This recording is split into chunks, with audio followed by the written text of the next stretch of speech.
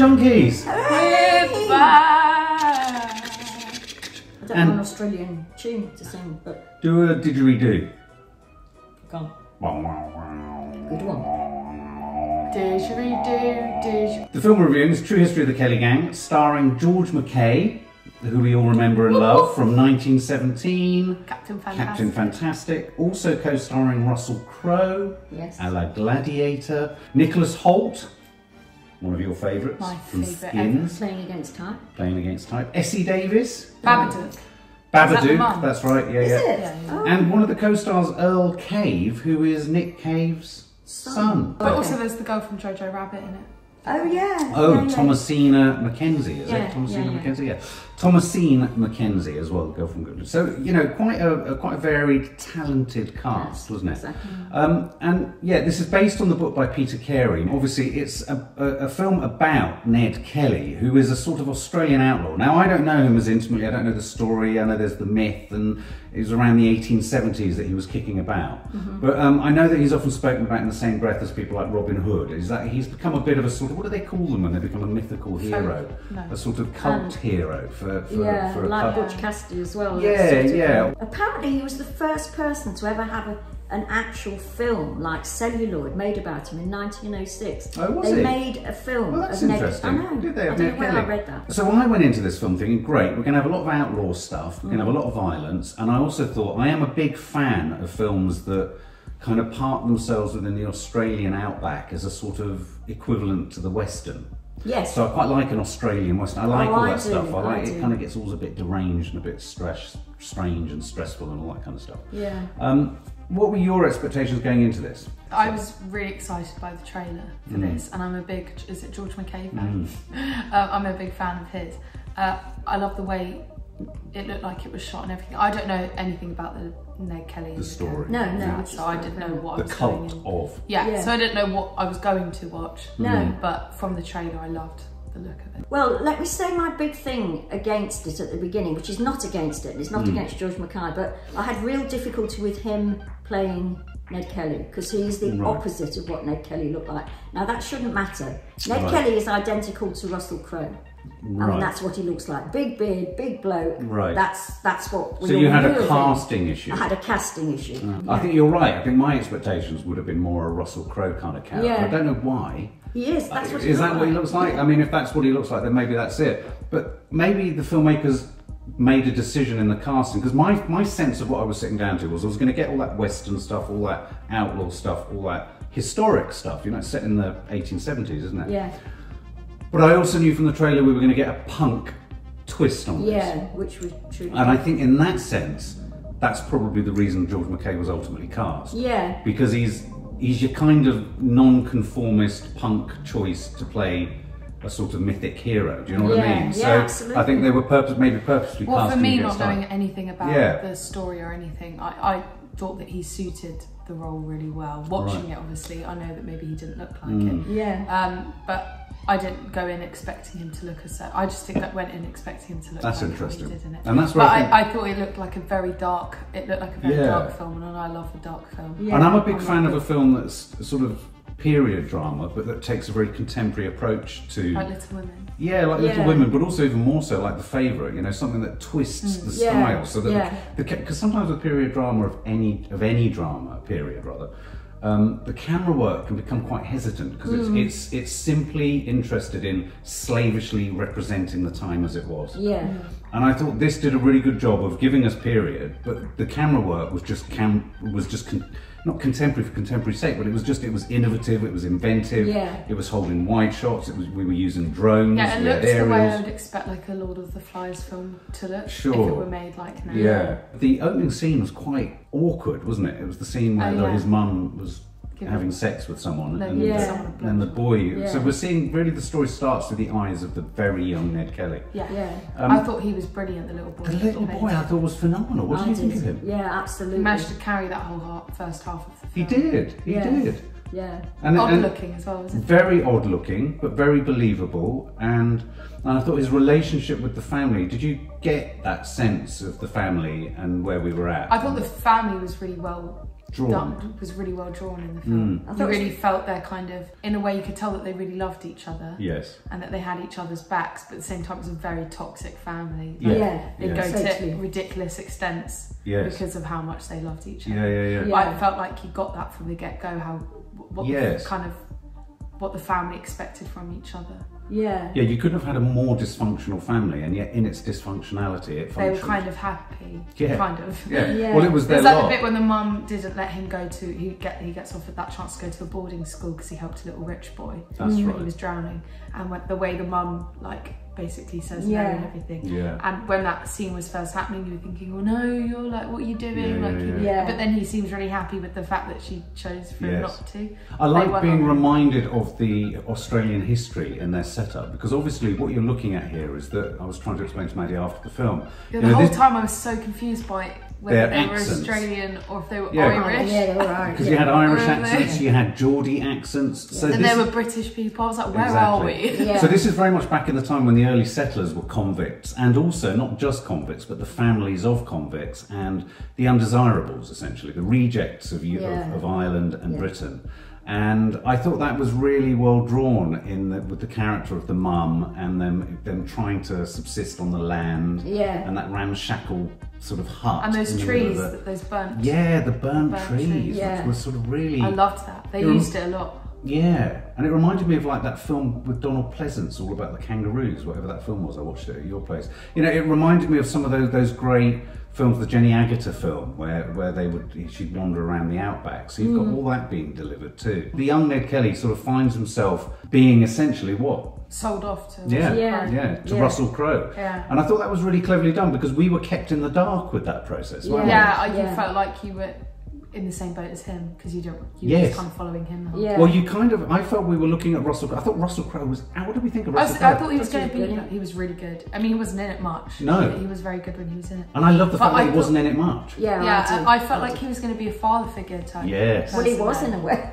He was. That's interesting, But like, I thought that he was going to be very I don't know, paternal, and I thought that he was kind of going to be safe with him, but he turned out being kind of the reason why. He goes off the rails.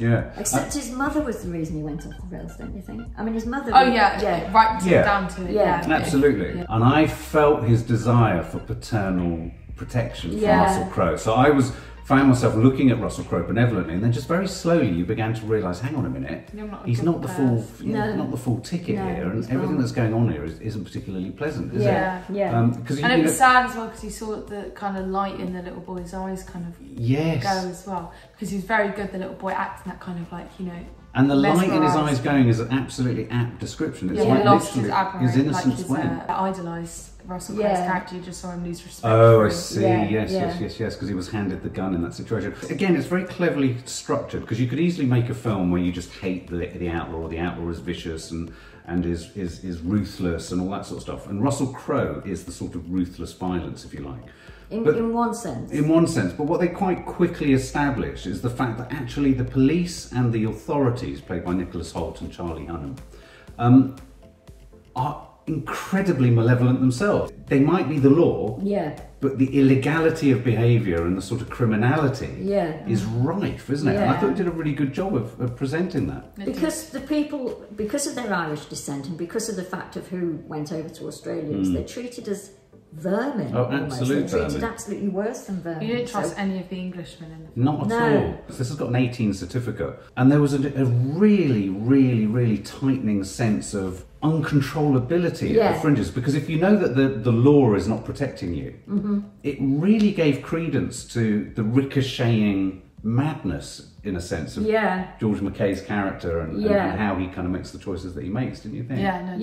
Because his relationship with his mother is so toxic, and because she's so mad, she's sold him. Yeah, but she's also mad in the sense that she gets madder with each scene we see her in. She gets more aggressive. And I felt that it would have been slightly better, or the police, the British people would have been slightly better if she hadn't been so mad. The Australians have a thing with old ladies, like mad grannies. They do in Animal Kingdom. Animal Kingdom. I mean, I've seen it before, and I don't know. And yeah, I don't know if I agree. I thought her wildness and her craziness, I felt she was every man's equal in some ways. Did you? In that sort of feral manner. Yeah. I felt that, I mean, although she was unfortunately having sex with this guy, I felt she was very much kind of in her own way in control, in that way that a wily woman was. I mean, she was trying to survive. Yeah. I thought she was incredibly powerful. I mean, she's really stuck with me, that actress and that character. I mean, quite hauntingly so. I was like, bloody hell, you know, she's made fucking stern stuff. Well, it's an amazing performance. It's an amazing performance, isn't it? She is remarkable. What did we think about Nicholas Hoult? I was going to say exactly. Tell us about Nicholas Hoult. How would you describe his character? Well, see, you guys are saying that he's very I mean, it is very different to stuff that he usually plays. But the first time I saw him, obviously, was in Skins, and he played an absolute twat in it. Oh, did he? Yeah. Yeah. I mean, his character was still likable, but he was not. He wasn't a good person. Right. Not quite on this level. Like when I say not a nice person, just getting around with loads of girls and being kind of annoying. But it was. I really liked seeing him in something like this. I don't think I've ever properly seen him star in a film. He was very out of his comfort zone, I felt, in this performance. Yes. Not that he made that come across in a bad way. No. Yeah. But I mean, I could tell that, you know, he was pushing himself to a level that he usually did. Because his character was disgusting. His character always had like I mean, he even had sex with a pony. well, yeah. I mean, you don't see it, but the inference is there's a Shetland pony at the house. And then totally. Oh, he was very That's good. why he was so good. And then also, actually, it was quite like his character in The Favourite. I was going to say, right, that hedonistic kind of do everything to I can do anything. Absolutely. But he was also, I don't know, his character was so clever because although obviously weren't on his side and you did hate him and all of this, there was something about, I always wanted him on the screen. I was just like, I kind of wanted more of him. Yes. I liked their relationship with each other. Because I didn't feel like they entirely hated each other. No. Even though they were both trying to kill like each other. they were both the opposite sides of the same coin. Yeah, exactly. I thought it was the same person, different situations. There was an equivalent. But there was something I really liked about their relationship that wasn't like obvious, but something that they both agreed on as actors. But there was something about their when they were performing together on screen. They worked really well together. I agree. There was that really clever scene which I thought was really good, was when Nicholas Hoult's at his family home and he's given the dress to his younger sister, and then the sister's like on his lap, and they're kind of asking questions like essentially Nicholas Hoult's there trying to sort of take the child as a bride. Yeah, and there's that massive fight with them all. The mum goes mental. Yeah. And I thought that was a really powerful it was a really powerful scene. Well, I mean, for me, one of the most powerful. He managed to sit there so comfortably in a place where he wasn't wanted. Yeah, I thought you're right. There was an intense, sizzling vibrancy to their relationship. Yeah. Because there were quite a few moments where he could have just killed him. Yeah, absolutely. He didn't. Cat and mouse. Yeah, a bit sort of teasing. You're absolutely right. One of the most agonising scenes to watch. There were scenes of sex. There were scenes of violence. There were scenes of psychological torture. But also the scene with the babe in arms. There is a scene in this film where there is a baby, a genuine baby being held. And I felt I couldn't work out if the film crossed a boundary there. Yeah. I think it slightly did. Do you? Yeah. I mean, that might be worked. It was incredibly it was very distressing. And I really felt for Nicholas Hoult because you could see how uncomfortable. He's effectively holding a baby and holding a gun with the baby, and the baby is clearly in distress. The baby's clearly that baby's not faking it. No. Yeah. But you could tell that Nicholas Hoult in the scene was a bit like, okay, I want to put this kid down now because he's clearly in distress. It was a really clever scene because I felt like what was Nicholas Hoult's real uncomfortableness. It kind of worked as his character because I felt like the character knew that what he was doing was bad, but he had too big an ego to admit that what he was doing was wrong. So he was just acting like it was kind of shush. So it was just really, it was such a clever scene, and she was brilliant. Thomasin, she was Thomasin was good. So the film sort of has effectively sits in two halves, although it's in three parts. I think there are three chapter headings, aren't there? But there's the young Ned Kelly, then there's the sort of the teen young adult Ned Kelly, and then there's the sort of he becomes this fortified nutter who sort of has his band of, like you say, Lord of the Flies-esque entourage. And I felt towards the end, I thought this film became really, as it's been said somewhere else, quite hallucinogenic. It was very abstract. And I really liked it. For me, almost That part was enjoyed the actually my last third. favourite. Yeah, I think I Yeah. did. I enjoyed the last third more than almost the rest of the film. too. Did you? It was Yeah. all good. Yeah. But yeah, the last part was my favourite. Yeah. Yeah. Because I feel that's where George McKay's performance really like. Oh my God! I thought he went to a completely Bang. new level. Well, I've never did seen you- him. Well, okay. go Well, like given that we're kind of George McKay kind of advocates and groupies, Nat Mum, I thought he unleash held the dogs. I did think he held it in. What do you mean he held it in? He held his emotion in. Oh. I felt. Oh, I don't. Right down to his tick tock and all of that. He held it in. And thoughtful. He's thoughtful smashing his head madness. against the table. Yeah, no. But I suppose I wanted full on. I don't know, banging his head through glass or something. I don't know. I sort of. I think but he it- might have forgotten. I think the final towards scene the of the end, it's shootout and mental. everything. Yeah. I mean, you He's wouldn't go smashing. to the He's talking lengths. to that guy. Remember where they're having a conversation, and then he just keeps like randomly smacking his head against the table. Yeah. And then he puts just after he's been absolutely shot down, like all over his body, and then he puts that arm on and just goes outside with the guy. Like it can. I don't think he could go crazy. Yeah. What were you to be wanting? What do you honest. feel? Where do you think he should have gone to? I don't know. You see, this is where I'm a bit confused because whether I feel by this point in the film, I totally let go of the idea. I felt I had totally let go of the idea that he didn't physically resemble Ned Kelly. That's not important. I recognise that. But I felt that he had got his own presence, which I'd started to really relate to. And I sort of did to the end. I suppose in the end, I was thinking he is, to use Nick Cave's, he's a bit Nick Cave-ish in the sense that I could imagine him as the leader of a punk band easily. Well, did you know that him and his bandmate, and the other actors performed a lot of the music in this? Yes. Him and the other actors created their own informal punk band. Yeah. I loved And some of the music they jammed and recorded for the film. But I got Monos vibes towards the end. I did That's too. true, guys. Yes, that's true, yeah. But I felt like in a way that sums it up for me, is that I felt it was a sort of performance. It was a performance rather than his madness. I don't disagree. I mean, what you're saying would suggest to me, in a way, if I heard you saying that it was quite a self-conscious and vain performance. No, it wasn't vain. I just felt it was, and it sounds ridiculous. And it wasn't to say, overtly method. No, there was just something anodyne about it. Now, you two didn't think that at all, but I felt somehow, anodyne. it was a bit sort of like, One note? Well, you know when the director says to somebody, take it up to level 10, we'll take it down to level 6 or whatever. Yeah. I felt he was at about level 5. Oh, isn't that interesting? I Yeah. felt he was kind of seeding No, around level I'm 9, very 10, willing to nearly be- at times 11. Yeah, no, I Sometimes didn't. he went over. Yeah. Especially that, I don't know if you remember that bit where they're all kind of laughing and that after they've shot each other Yeah. in those like Oh, in that armour. But I felt like his body, his physicality in this performance was absolutely remarkable. Because if you think of everything else he's in, he's kind of quite like he's quite mannered and in a good way. Yeah. But we're in this, when he was topless, like his body was just like There was something otherworldly about it. Yeah. he looked like, I don't know, like a cartoon character. He Like, did. That's what I said. He looked like sculpted. He looked did. like a You're absolutely sculpture. right. He Now, looked... that was all. I felt like there was where you think he was not taking up to a 10. I think that was him like suppressing. Yeah.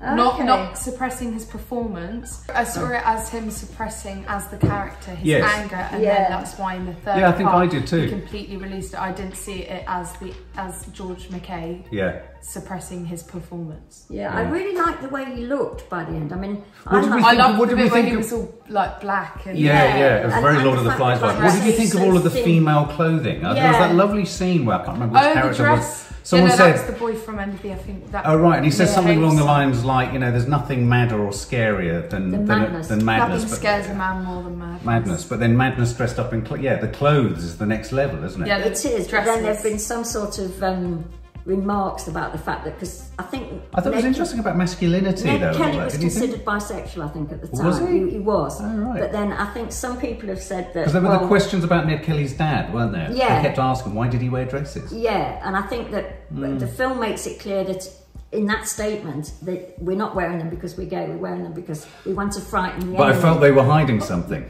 I really liked that's I really liked the whole masculinity. And that's I did why too. they I did. because although they were very masculine, because they were very angry and kind of strong and fearless, the fact that they were wearing the dresses and they had very, like, all of the boys had very kind of close relationships Yes. you just don't see men Quite having intimate. because Yeah, of that the was fear of not seeming honest, wasn't it? gay. Yeah. Like his stoned friend really was. I Yeah, felt his they were- sadness so keenly when he knew Yeah. that Ned Kelly was just going But too also, far. like, the really Yeah. nice moment Yes. when they were trying to keep warm and they were in the bed together. Yes. And I liked how Yeah. they just made it normal as it should be in real life. Yeah. That a man can be that close with another man Yeah. without Absolutely. it being anything else. Because Yes. as a girl, I could like Lie sleep, like that I with could a friend, sleep with yeah. my girlfriends and nobody would even Yeah. question if I were a lesbian. So why is it that when a man And I think that with was a so man- refreshingly modern again to bring Yeah, and to they a didn't- period drama. Yeah, and thing, they didn't Yeah. use it in the film like they were trying to make a statement. No. It was just what it was. And Yeah. I really loved that. And and again, it goes back to that thing of if with the privilege of time travel, if you went back to these times, there will have been all sorts of ambiguities around sexuality and male close proximity and all that kind of stuff. Yeah. I thought it was quite a rich film, and I think there is a thing about Australia with its convict culture and history and all that kind of stuff, where but there's also a huge masculinity to Australia. Oh gosh, yes. And I think of any film that kind of takes a character like Ned Kelly and seeks to sort of even poke holes in the kind of the butchness of the myth. I think it's quite a rich prospect in that sense, isn't it? Yeah. The book is written in the form of a letter, Right. Which in the film. he Well, writes so at as the the film end. is writing the letter. Yeah. I love. Oh, that's a whole other part of the film that I loved was this idea of his burgeoning talent to write or desire to be a writer. Oh, I love that. I love that. So he was a creative. But also leaving a message for his child. I mean, Well, leaving a message for his child, but he also wanted to be a great writer. Yeah, because there's that bit when he sat with the English teacher. the English and teacher. He lets him free because he so wants Yes. to be. Yeah. And I thought that And was really, that's where it went all wrong when he let that teacher go. Yeah. Yeah, absolutely. And I thought that was quite a rich. And let's just talk about that final scene in the shootout. I mean, for me, it was like. Oh my god. It was like Butch Cassidy and the Sundance Kid on acid. It was. It was crazy. I loved the way they did it. And apparently they did do that. Well, that's what I've heard. Yeah. I mean, Ned Kelly's gang, they put these metal things on there, but also that mesmeric shot of their point of view of all the people shooting at them and the white glowing. Yeah. I mean, it was really. But then a bit where it just went all dark and then it was just the gunfire. Yes. Oh, I thought it was stunning in that. It respect, was. I thought it kept. And all that blood. There was so much blood. So much blood. And so many very nuanced scenes that really atmospheric scenes, like for example the house, what can we call it, of disrepute, where virtually every predilection for sexual appetite was delivered, was going on. It really painted those scenes beautifully. It was a film that for me kept getting stronger and stronger and stronger the longer it went on. As he got stronger. Yes, he got stronger. Well, I would agree that I loved it more and more as it came to the end. The second half of the film I liked much more than the first. And I don't want that to sound like the boy wasn't good. I thought the boy was brilliant. And he's, totally the first. But I really I suppose I was growing into George Mackay looking like he looked. And thinking he was brilliant. But then I can't even put my finger on what it was that was wrong. Because I agree, the actual shootout and the actual sort of end scene was that like bit a where he trip. steps outside after being God. shot. It's absolutely balmy. And I loved the camera techniques they were using, the mini cams of that they had bit where it was from his point of view in the helmet. in the helmet, and they had a moment earlier when they did an ambush where they had the cameras on those brilliant ones where they're attached to their chest. And he's running, and the head I liked all of that. Okay, well, shall we sum it up? It was just one of those films where I knew I was going to love it, and I wasn't too sure. I mean, I'm a big fan of George. I think that he's a brilliant actor. I do too. And I'm glad that he's suddenly in quite a few things. Yes, it's his year, isn't it? He was really good in Captain Fantastic. Yeah, he was. Yeah, we sensed that. The way it looked is how I want like every film to look. I agree. It's so like you're just sat there the whole time and you're in love with each shot, and it's just it's so beautiful to look at. And I absolutely loved the designs. I thought the gang were really cool. I did. They were really cool to look at, and I loved the style and everything. I loved the landscape shots, like the bit with those the burnt tree device they always had, and then there was that scene where it was the flashing white light, which was very like the bit in 1917. 1917 when he's running through those buildings. So that's kind of where it went kind of psychedelic trippy. It did. And although I did love the first half, I did think that the third bit of the movie was the best because his performance had reached the max. That bloodbath at the end was absolutely incredible, and it was so clever to do. So I don't know if I remember it right, it was either pitch black or it was only lighting up every time there's a gunshot. And that's so clever because it's really easy to just show that to just show that whole scene. Absolutely. But they were really brave in just kind of making us hear it. And it made it more powerful. I was kind of shocked. I wasn't expecting what I got. I don't know what I was expecting, because obviously I don't know the story or anything. No, that's I don't know true. who Ned Kelly is. I didn't know if they were Irish, if they were Australian, where we were. But sitting there and watching it, I absolutely loved it. I was a bit shaken up afterwards though, because I was so in love with the film. And I thought Nicholas Holt's performance was incredible as well. So I think I would give it 100 out of 100. Wow. Okay. So I can't fault it. Oh, wow. I was expecting from the trailer a sort of punk-esque, punky kind of modernistic riff on a period drama thing. I was looking forward to a bit of Australian outback western. I wasn't expecting to get quite a complex exploration of masculinity through the lens of Australian sort of history and myth, if you like. So it made me think a lot about that. I thought it was an absolute treat to see Nicholas Hoult being such a malevolent character. I really, really bought into him. I think, as you said, Maddie, his relationship, their sort of sparring relationship was really rich.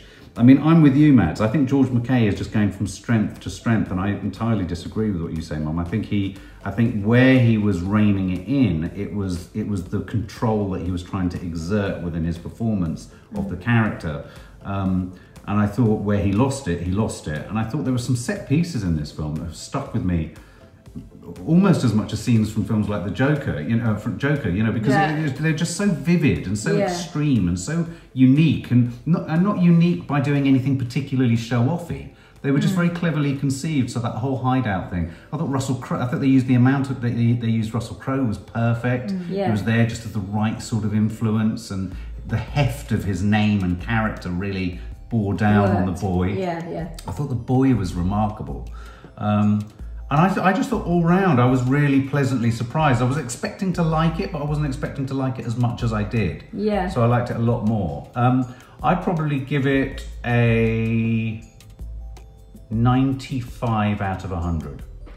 And why not the extra 5? Why not the extra 5? I think possibly because I think the whole film was a bit uneven, and I think because it's kept getting stronger and stronger towards the end. I don't know, I sort of look at the beginning of the film and feel it kind of took its time to get there a bit too much, whereas, I just thought... I feel like if we rewatched it though, we would realise maybe. Fully recommend going to see it, but not for the faint-hearted. Not for the faint-hearted. No, right from the beginning. Right from the beginning, first shot. This is exactly what I thought. I thought it would be an Australian Butch Cassidy. Right. And in that they gave us those gorgeous landscape, drone sort of shots and whatever in the beginning. I adore those sort of things. I loved it. What I didn't expect, and because I had just seen this other New Zealand stroke Australian film, which was very violent and about the same sort of period, I sort of expected some sort of horribleness from the British, but maybe not as much as I got. Right. And then I liked the fact that it built and built and built. I did not like George McKay at all. I mean, I really liked him, but there was just slightly something... performance level at the end, but maybe it was just me, maybe I'd got tired or something, but I love the way it was shot. I love the way it was shot right from halfway through to the end. That was my favourite shooting bit of it. It was a true punk film. And I liked the way they ended it. It was quite a strong ending. I know it's not accurate, but he was a beautiful writer, which is very sad as well. I do like this, this idea of him being an aspirant writer. I like that. And actually I'd give it 95 too. Oh, that's unusual. You seem to be coming at a sort of... No, because it was only the one thing. Yeah, but once you get to the end of the review, think about it. I agree. Oh, well, I'm pleased we've kind of coalesced brought you into line. Yeah. No, I don't mean it like that. But no, I mean, I really don't agree with the whole George McKay thing. So maybe you've just reevaluated as we've gone. Well, there you go, guys. True story of the Kelly gang. Yeah. For more film and family fun, don't forget to click the subscribe button and make sure to click the bell to never miss an update.